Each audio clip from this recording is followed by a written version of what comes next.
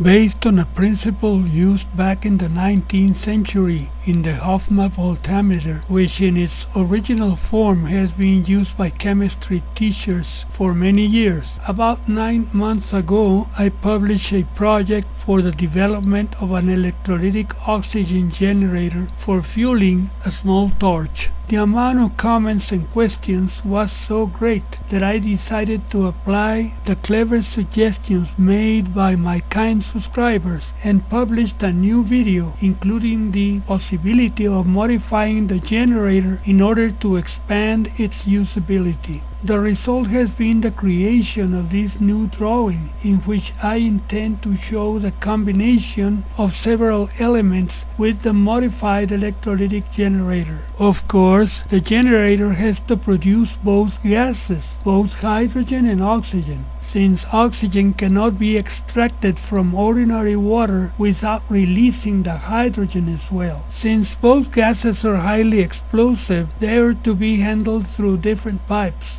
Just as in the Hoffman device, the buoyancy of the gases is used to make them flow separately in two separate pipes made of PVC plastic, thus preventing the gases from mixing. Since the main focus has been on oxygen, hydrogen is simply allowed to escape into the atmosphere through the long vertical pipe to keep it from mixing with the oxygen also being produced. This is not difficult, since hydrogen is the lightest element. It quickly floats and moves upwards, being able to combine with atmospheric oxygen wherever it does not pose any danger. According to the suggestions regarding improving the purity of the oxygen produced using distilled water, I am suggesting to use a solar still that can be manufactured in the right size to supply the water needed for the oxygen generator. The solar still is also a very old invention based on the evaporation of water in a closed container and condensing again, leaving behind any chemical substance that could pollute the water. In this video, which is intended to stimulate the creativity of each person, sizes and amounts are not specified, since they are part of the experimentation carried out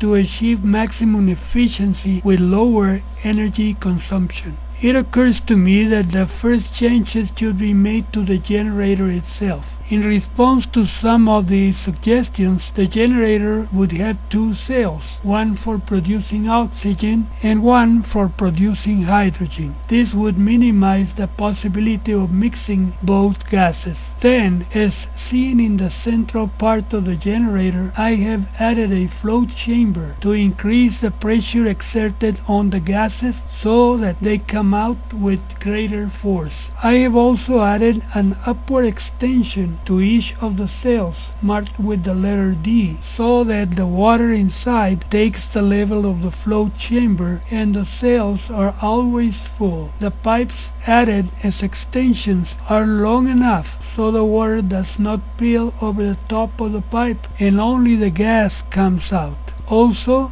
the stainless steel screws have been replaced by laminated plates of the same material to increase the contact surface with the water, achieving greater gas production. The float chamber is fed with distilled water coming from a solar still made of a transparent box which, like a greenhouse, gathers heat from the sun and evaporates tap water contained in a small tray which is kept full by a float connected to the drinking water supply. This water condenses on the transparent walls of the device and drops into small canoes formed by PVC pipes cut in halves.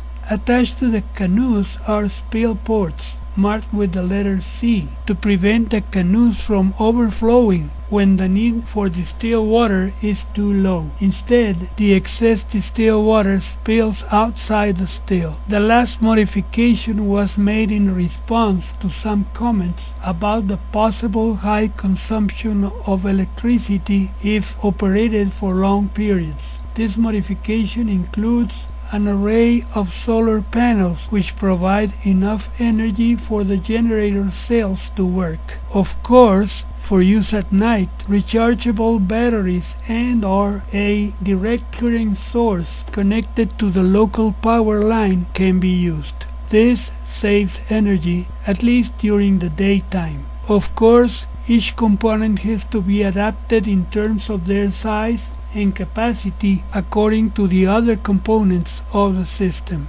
I'll be looking forward for your input regarding possible improvements and cost reductions. Thanks for watching and please subscribe to my channel. Ciao Tarin.